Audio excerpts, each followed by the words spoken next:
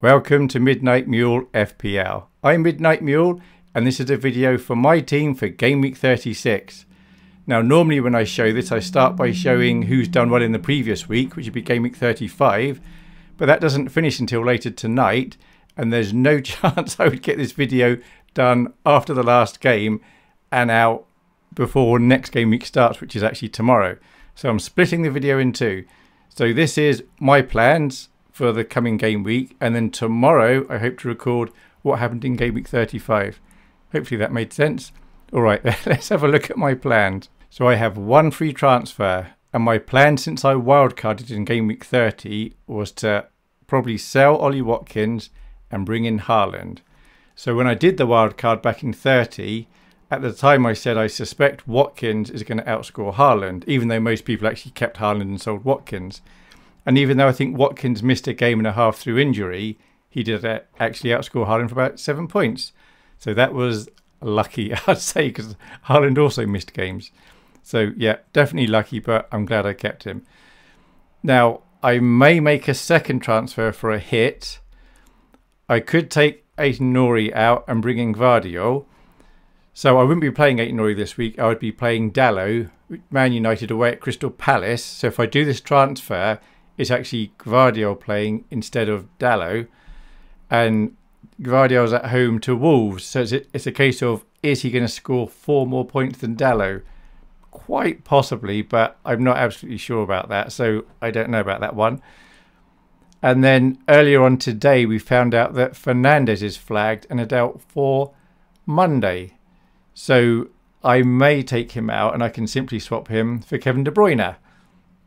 But the trouble with that is I quite like Fernandes and I wanted him for the double next week, but there's no point having him if he is out. So I don't have to make either of these moves. I may make the first one, I may make the second one. Who knows? So if we look at my team, and assuming I go for the Gvardiol move, I would have Haaland as captain. He's at home to Wolves with his mates Gvardiol and Foden. And then Weiss would probably be on Havertz at home to Bournemouth with his mate White. Then Palmer at home to West Ham with his mate Petrovic. And I'd have Robertson at home to Spurs. And all of those, I'm happy with those players. The last three are away, which is Isak away at Burnley with his mate Gordon. And then Fernandes away to Palace. Now, of course, there's a chance Fernandes is going to be injured. So it's a good job I've got a little bit of a bench. I've got Pickford away to Luton. And then Højlund away to Palace. Now, Højlund's not been great recently, and of course, without Fernandes, there's even less chance of him getting an attacking return. But I don't mind if he comes in. And given that it's the last game, it's on Friday, on Monday, it makes it a bit more interesting, because I've always got a chance of getting a few more points.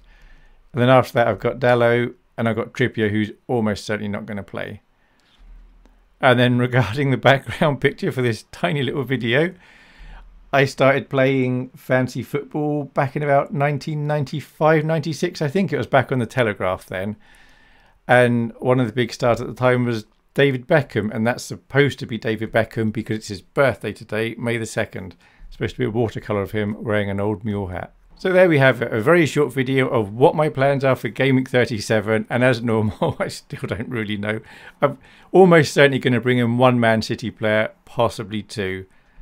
But I don't actually have to do either move. And I'm also aware that Watkins, net, more people are buying him this game week than selling him, which I find quite interesting. All right, thank you very much for watching this. And hopefully I'll get another video out tomorrow saying what happened in Game Week 35.